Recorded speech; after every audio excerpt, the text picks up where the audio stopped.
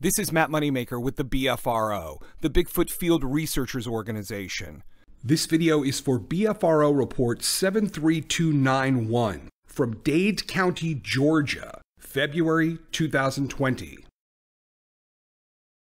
This incident occurred in the northwest corner of Georgia. It was a Class A visual road crossing sighting around 10 o'clock at night. There were two credible adult witnesses. It was a brief but very close range sighting in headlights. And it was a winter sighting not far away from some difficult to reach overhang caves just below the lip of a ridge, caves that face eastward, that catch the rays of the rising sun such that the caves will warm up in back in the morning. Sasquatches really like that situation, so that area needs to be checked out. This happened in February of 2020 in the state of Georgia, just a few miles south of a town called Rising Fawn, northwest Georgia. My wife and I were driving home from visiting family in Alabama.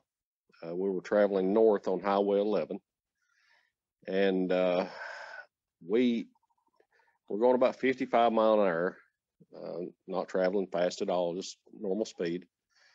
It was somewhere around 9:30, 10 o'clock p.m., so it was kind of dark. And as I was coming up the road, I saw this figure, this thing, coming up out of a fairly steep ditch. And about the time I saw it, it was, I would say, 20 feet in front of the truck, and it was coming up fairly quick. I had just enough time to really get on the brakes, and about the time it got to my front bumper on my wife's side of the vehicle, she was sitting there looking at her phone, and she looked up and saw what I was hitting the brakes for. And at that point, at the front bumper, I guess its shoulders and its head was above the hood. And as we went by, it kept coming up out of the ditch. And when it got to her window on her door, it had raised all the way up to where its chest was in her window. And whatever this was, it was like it was sucking it in to keep from being hit by the vehicle.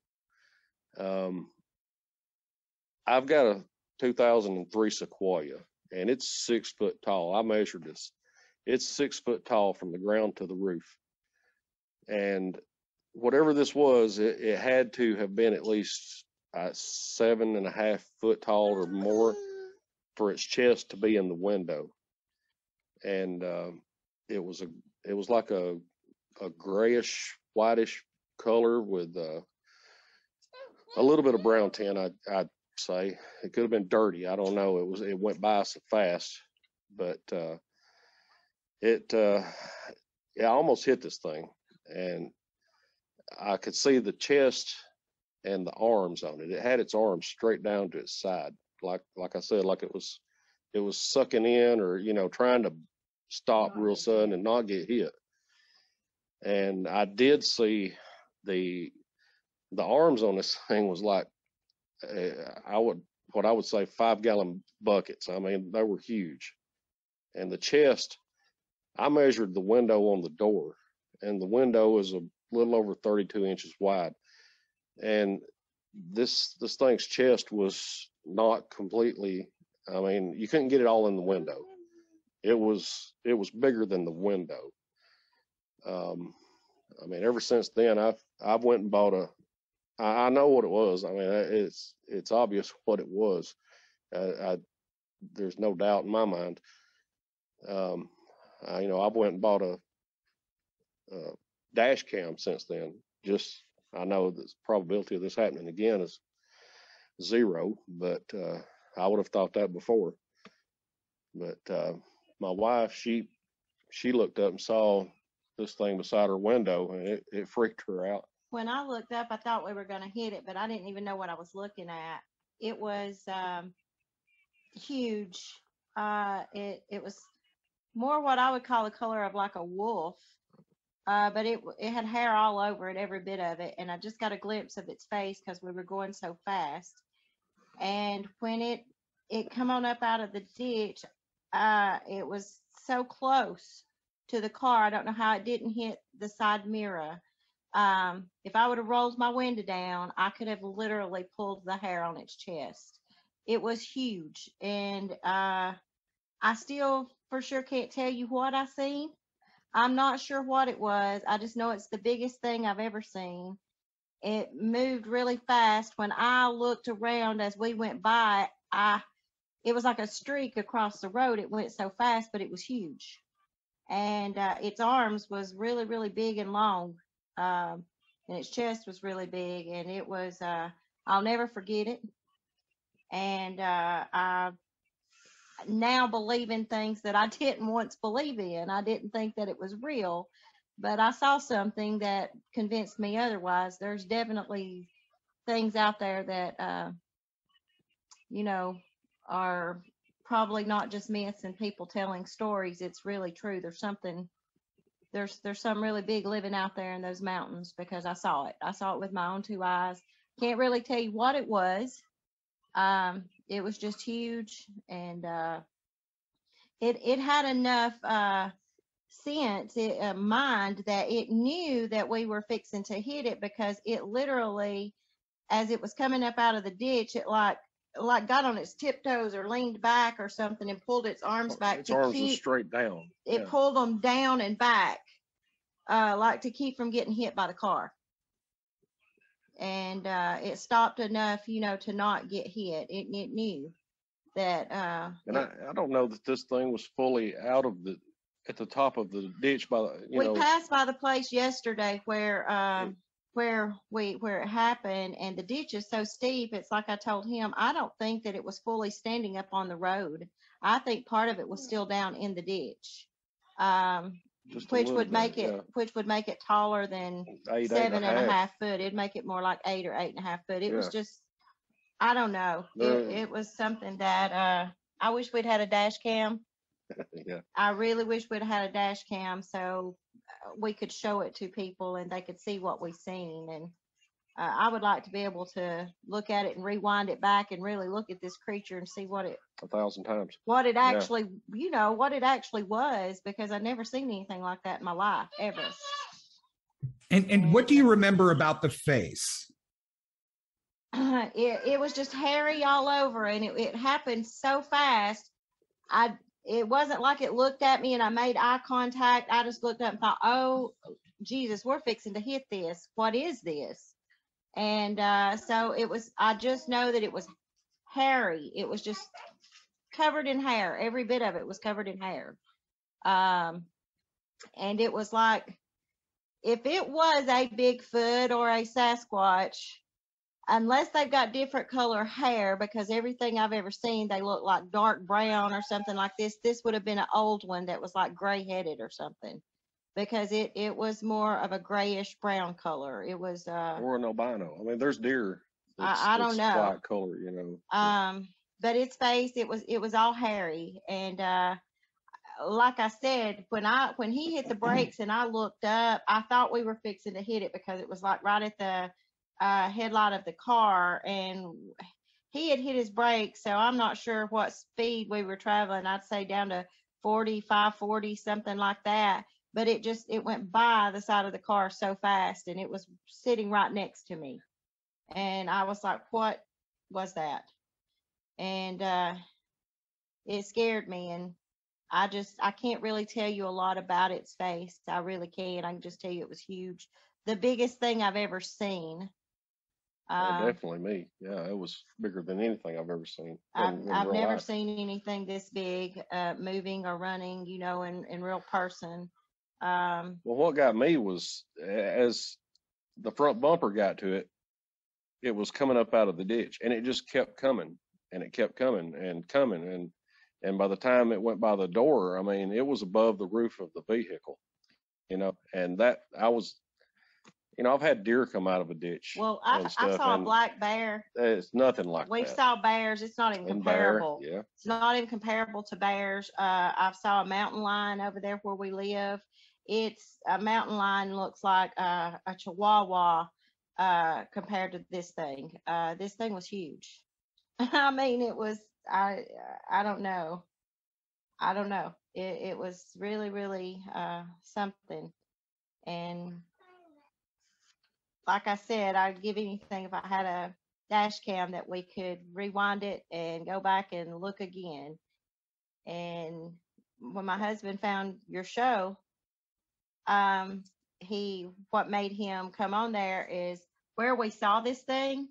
You actually have a documentation of someone back in the 80s. I think it was even the 70s. It might have been in the 70s or the 80s that was in the vicinity, in that vicinity around there where we saw this thing. And I said, what if we saw the same thing that person saw back in the 80s? And I said, it's just really old now. Well, yeah, they described theirs as a brownish color, and this was nowhere close to that. It was nowhere close to that. It was not a brown. It was, the only thing I would know to compare it to is maybe the color of a squirrel or the color of a wolf or a coyote or something like that. But it was, like I said, it was huge. And by the way, the location he gave, I don't know if you've ever heard of Sequoia Caverns, but Sequoia Caverns is probably 3 to 5 miles down the road from this sighting.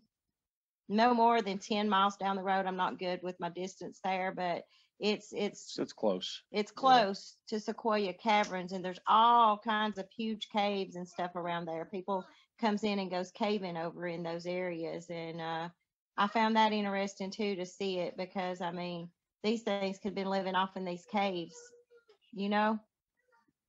Okay, where you have the map right now, you see where Cloverdale Road's at? Yes. Okay, there's what looks to be 2 chicken houses in a field. Yes. To the south. No, it's going to be. It's back here. No, this is toward the house. This is south here. No, babe, those chicken houses are on the other side of Cloverdale Road. You can't see those from either road. Okay. So, yeah, there you go. Okay. Somewhere in between, right down here where it shows the Highway 11 sign by the 59, Interstate 59 sign. Okay, so you're south of the chicken houses. Yes. Okay. There's right down through there. There is 2 spots where the ditch is very steep, and we couldn't really determine which of the spots that it came out of, but it's got to be definitely one of those 2 spots, because the rest of the ditch down the road there is not really steep. So okay, do you see where Williams Road connects to the 11? Yeah. Okay, yeah, so it was north of that? Yes, it's in between Williams Road. It's in between Williams Road and that next Highway 11 sign that's showing. It was in between. Okay, so it was on that section where there's woods on both sides. Right there where right there where you got the red. Somewhere's in that area is where it come out. Yes. And it come out on the side that your cursor's on, opposite of 59. Yeah, and it was heading across the road towards 59. Okay, so you see, as we're going up 11 from Williams Road, there's like a driveway on the left. Yes. Mm-hmm. Do you think it was past that, possibly? I'm thinking that it was right past that, just right past that, going towards Rising Fawn. Yeah. Okay. So right around in there, and it looks like there's like a power line easement, and there's trees right on the right. So the ditch you're talking about would be underneath that tree canopy. Yes. Yeah. Yes. Okay. And do you see the picture? Zoom in. It's actually showing a car on the road. Yes. Somewhere's in that area, a little down. I think it was down a little further than the car is going towards Rising Fawn. Oh, you mean further up then on the page? Yes. Yeah, Yes, Okay. just a little. that'd be north. Yeah. Okay. So a little bit further up, because we don't have to have the exact spot, but I mean, it helps to be as accurate as possible. But I noticed there's no distinct landmarks right there, especially if you're driving at night in the dark. Not enough distinct landmarks for you to know right where the spot is. But it was before the next set of houses, before driveways. So you're in that section where you've got solid trees on both sides. Yes. Yeah, I would say so too. Yes. Okay. And yeah, it looks like, and I'm zooming in here on the left, I see what looks like a gap for a structure. Yeah, there's a structure. So there's actually some like campers and stuff that people live in right there on that side of the road. And I can't remember if we had passed those or if it was just before we passed those, but it was in that area. Okay. In that area. And the thing is it was crossing the road there. The only other place it had to go, because that's just a very thin set of woods between Highway 11 and 59. So was it going to go across the interstate? What was it going to do? But yeah, it was probably going to go across the interstate. That's what I would guess. I mean, looking at the map and pulling out, because that's the spot where 11 comes closest, and you can stay in trees the whole way, stay under tree cover until you get to 11. There's a lot of trees on the other side of the interstate there. I mean, that goes up the back side of what they call Sand Mountain. And once up on there, I mean, it's pretty wooded up there. Yeah. And it come out of woods over on Lookout Mountain, because on the other side of the interstate is Lookout Mountain. Lookout Mountain, yeah. Yeah, and it looks like you're at that spot. You're like a half a mile away from, or half a mile away from the Alabama border.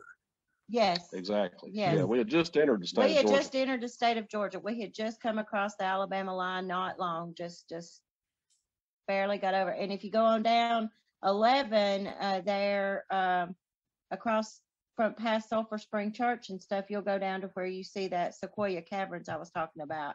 That's like a 60-foot cavern down in the ground. They've made it like kind of like a little tourist site. It's not anything big, but it's really neat to see. If you're ever in the area, check it out. Oh yeah. Well, if there's caverns there, there could be the kind of rock formation, like if it's limestone, there could be little pocket caves on the hillsides outside this valley, because it looks like, I mean, aerial photo, you can't tell, but I looked at Google Earth, and yeah, that Rising Fawn in 59 is the bottom of a deep gorge, it looks like, where you got. Yes. And so on the sides of that gorge, there may be little pocket caves here and there. Yes. If there's caves to the south. Great. And how long have you lived in the Rising Fawn area? 20 years. Okay, so you would see a lot of deer around there? Oh, yeah, my yard gets absolutely full of deer. Turkey. We saw panthers, we saw mountain lions, Bobcats, we saw turkeys. bobcats, foxes, little foxes. Fox raised a family in my yard. It's pretty secluded. Yeah, it's very secluded, and it is full of wildlife. Absolutely full of wildlife. It'd been an excellent food source. I mean, yeah. There's so many deer there. Everyone tells everyone whenever you're like leaving, even our neighbors and stuff, watch out for deer, because there's constant deer on our road. Amazing. You see deer all up and down the interstate, which is really sad, but where they've been hit trying to cross the interstate. And that's the commonality in almost every sighting report location. Not all of them. Sometimes, like in there's places in the Southwest where there'd be like a river bottom where there would be some deer, but the big protein supply would be migratory birds, like geese coming down for the winter. They're coming out of the north, and so the riverbed will be full of geese. We have a small pond, and we are covered up with That's geese. funny you Geese, mentioned that. Yeah. geese is. Ah, We watch the geese fly over our house, and it's like clockwork. You can tell what time it is of the day because every day at the same time they fly north, and then in the morning time at the same time this whole group of geese flies back south. wow. Okay. And so there's down in that valley, you're saying there's a good running creek the whole way. Oh, there's water Yes. sources. Yes, there's a waterfall. There's this huge waterfall that comes off the side of the mountain up there. You've got Cloudland Canyon State Park right up above our heads. Yeah, Okay. And which side of the freeway, which side of 59 is the creek on? Because I can't see it that easily. It may be under trees. The creek It is is. the creek is in the tree line, and it's on the side of Highway 11. If you're looking down on that, it's going to be on the right of Highway 11. Okay. Oh, I see it. Now I see it. And now it'll cross under 11 on up the road, and it'll get over on the other side and be in between Highway 11 and 59. Yeah, for a little bit. For a little bit, it'll be on the other side of the road, but the most of the creek runs to the right of Highway 11. If you're traveling right there. north to Rising Fawn, See right there, Lookout Creek. Lookout Creek, that's it. Yeah. That comes off from Cloudland Canyon State Park that's north of Rising Fawn up on the mountain. And I used to be a realtor, and I sold real estate, and there is some gorgeous waterfalls up on that mountain, and it looks like a big river running up on the mountain. Really? Yeah, and that drops off the mountain. There you go. At the very top of your map, you'll see the preserve at Lookout Mountain Resort. We live right around the road from that preserve, and it's thousands and thousands of acres of untouched land, pretty much. Yeah, it's amazing because there's all kinds of, they call it 100-acre lakes or something like that in there. They've got tons of acres of lakes and ponds, and there's creeks running through there. People goes and camps there. It's beautiful. Yeah, there's Cloudland Canyon. Yeah, I would have thought, well, I should have assumed if you're in northern Georgia, it'd probably get mountainous. But I guess just by default, I figured everything would be kind of flat farmland. But boy, it is not that. No, you need to come and see it. You need to go visit. You really should come to the area and check it out.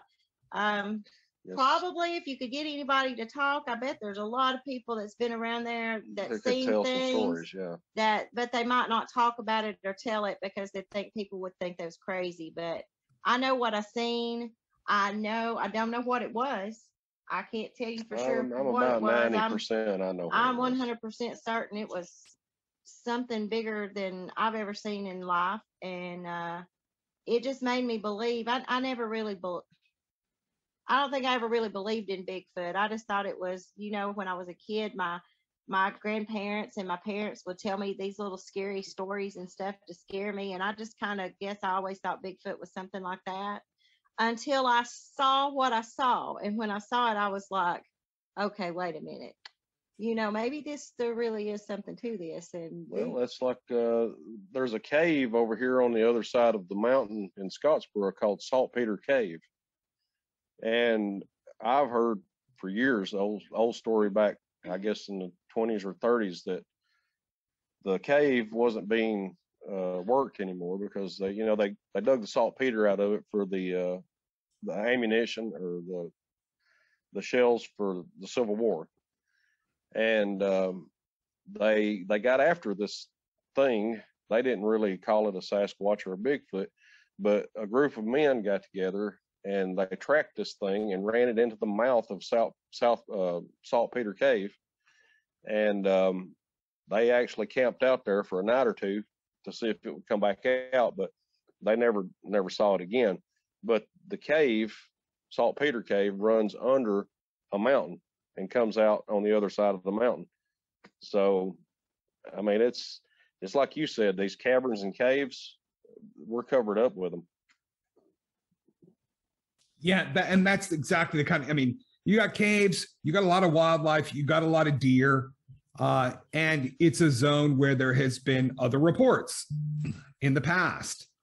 Yeah. So this is great. And it was, it was a couple years back, but that's still recent enough, where there's a good chance that one is still in the area, or at least the one you saw.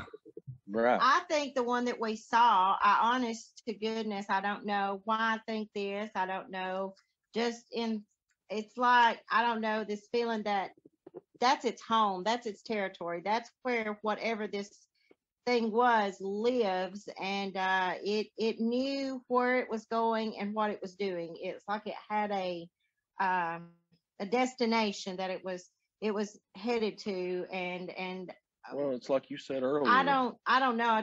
It could be the same when he showed me this show the night that he decided to send it in and tell our story to you guys. He said, I was watching and I was listening and I said, hey, could that, that's right there around Cloverdale Road. He's literally talking about in the 80s. He literally looked at something and saw it. Saw what we saw. And I said, that is within a couple of miles, literally, of where we saw this thing cross the road. I've got chill bumps all over me right now. To me, there is a possibility if I don't know their life, how long they live or nothing like that, but if they're anything like a human and it could have lived 20, 30, 40 more years, it could really be the same thing that person saw, and it's just old now. And gray, yeah. And that very well could be. And you'd be surprised, I think, how many people do see gray-furred Bigfoots. They see them more often than I think most people. I got chill bumps again because I never heard. Everything I've ever seen on Bigfoot, I guess, has been commercialized, and it looks like a big giant gorilla or something that's nearly black or dark brown. And I was like, this is not what I've seen. I didn't see. It may have had that shape kind of. It was just so huge. I really couldn't, and everything happened so fast. But I do know the color of its hair because I looked right at it. I mean, it was so close to my face. It was within inches of my face. If my window was down, like I said, I could have pulled its hair. And it was definitely a gray color. Yeah. Well, you know what? I'm looking at the aerial, and I want to skip on over to for a second. Look at this. When I see here, yeah, there is. I'll switch it back so you can see what I'm looking at.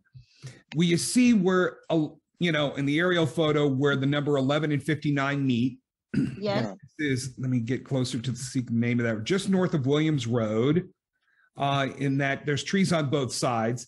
If it was crossing there and continuing across, on the other side, you have a very thickly wooded gorge that's coming in kind of perpendicular to 59. And there's a cave back in there too. There's a cave over on that side that I know for sure is there. Is that Fox Mountain? Yeah, it's Fox Mountain Cave.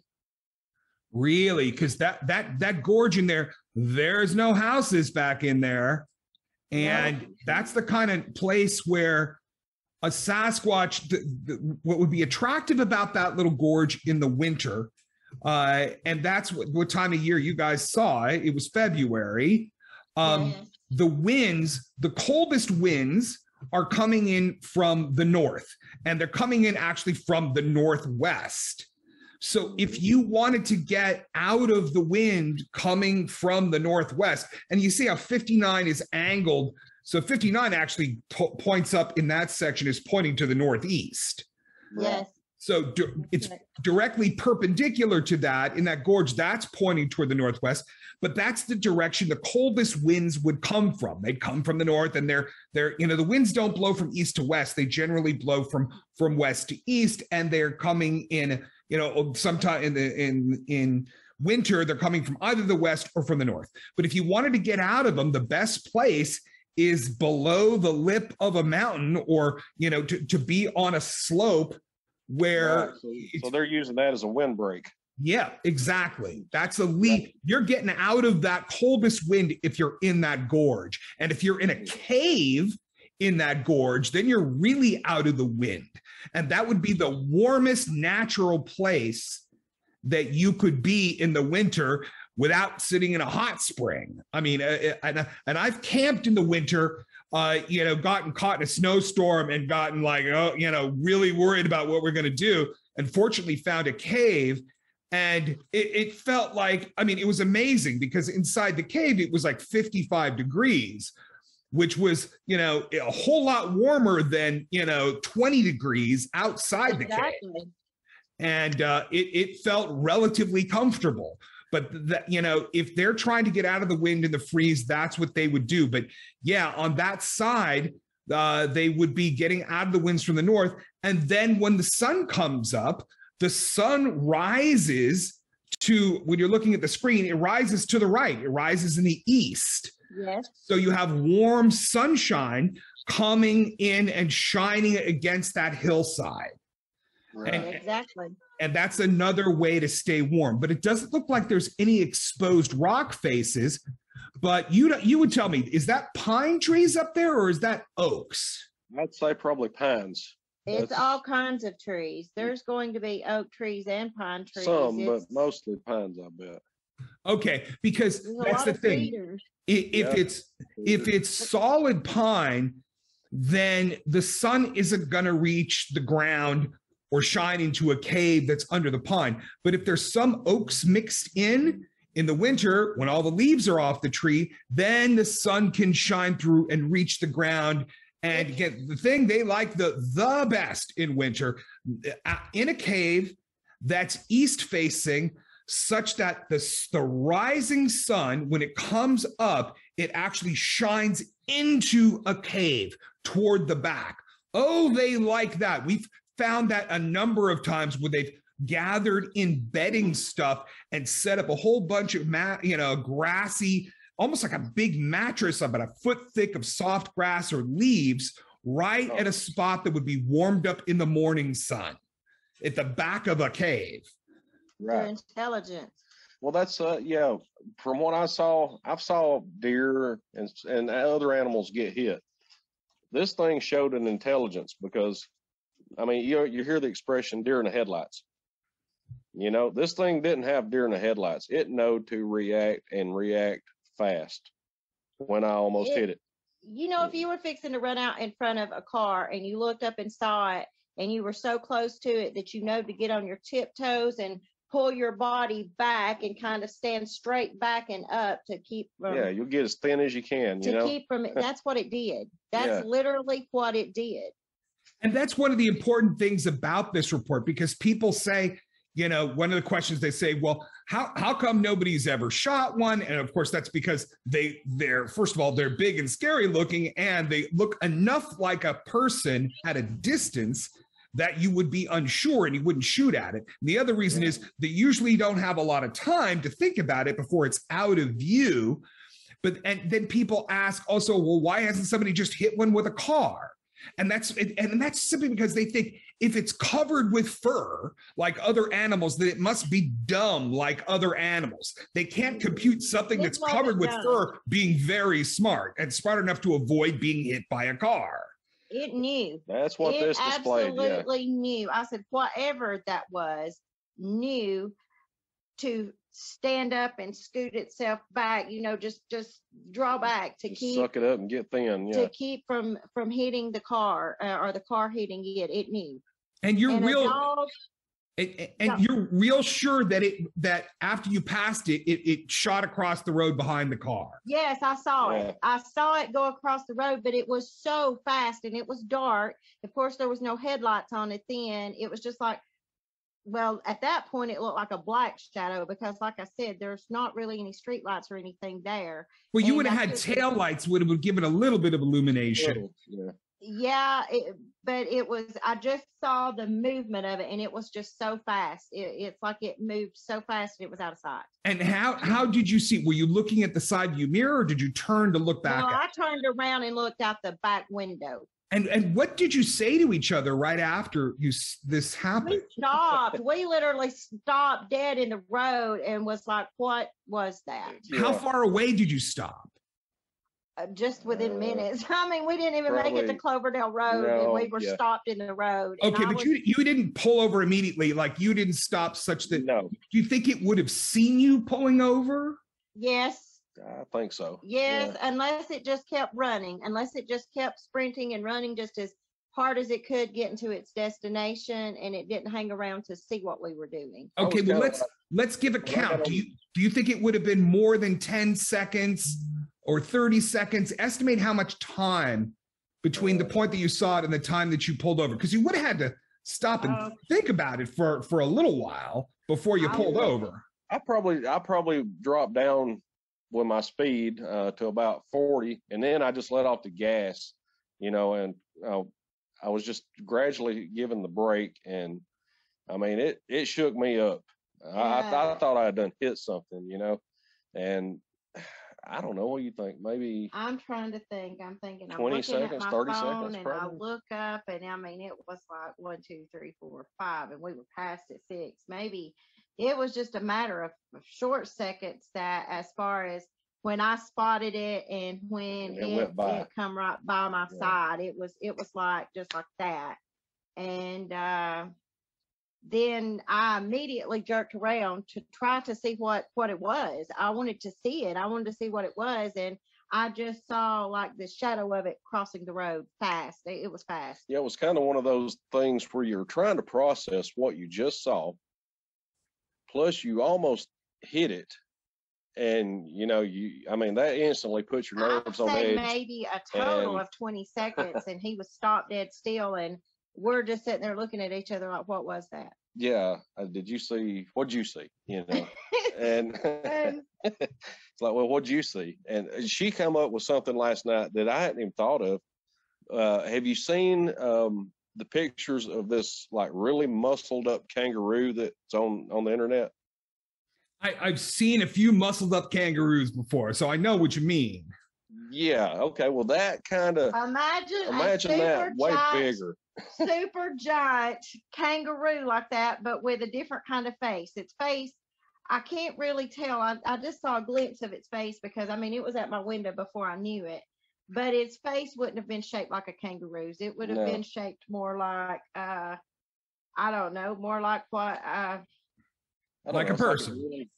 Like a person, really, like what you the pictures you see of Bigfoots and stuff. I mean, it was more like a human form, but it was a giant. Out of proportion. But it was really, really muscled up. It was like I said last night, I said, that muscled up kangaroo? He said, yeah. I said, that's what its shoulders and arms reminded me of, but in a giant version. Yeah. Wow. Yeah. I hadn't even thought about that, but that's pretty spot on. That's all I know how to explain. I mean, I really couldn't see its lower part of its body at all. I didn't notice it, and it was definitely not on all fours. It didn't run on all fours. It was on its hind legs. No. It was like a human. It was moving like a human. Well, I've never seen anything that could be beside the vehicle and stand still long enough for the vehicle to get past it and be above the roof of the vehicle. Oh, you know what I'm saying? You couldn't even see its head. I mean, its head was way over top of the vehicle. It was chest. It was just chest. And arms. It was more like, and I don't know no other way to say this other than it was more like its boobs was right at the top of the window. Kind of.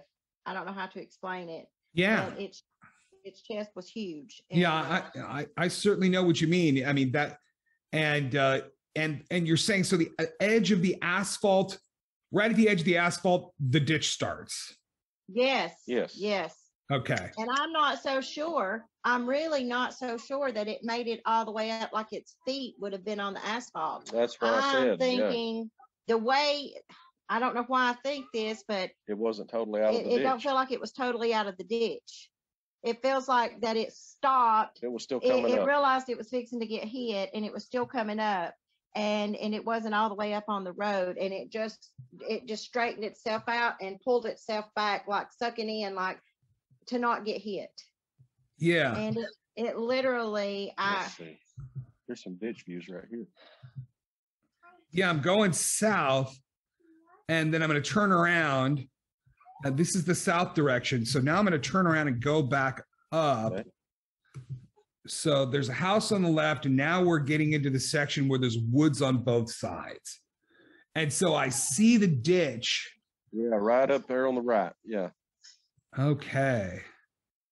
Yeah, somewhere right around in here. Yeah, and that's a pretty good little steep little ditch there. At this part, you would have noticed, well, at night, it'd be hard to know. Unless there's lights on, you wouldn't necessarily see that there's. And look, when it come up out of the ditch, when it came up, instead of running like straight across the road, it ran at an angle. It was running at an angle back Away from back us. away from the car. Yeah. Like it was Okay. running towards the south in a way, like an angle south. Okay. It'd be right there is where we saw it. Well, that right there is that culvert thing. I don't think it was running right there. It was Yeah, right it could have been not far past it. So yeah, the it was ditch. on one side or the other of that.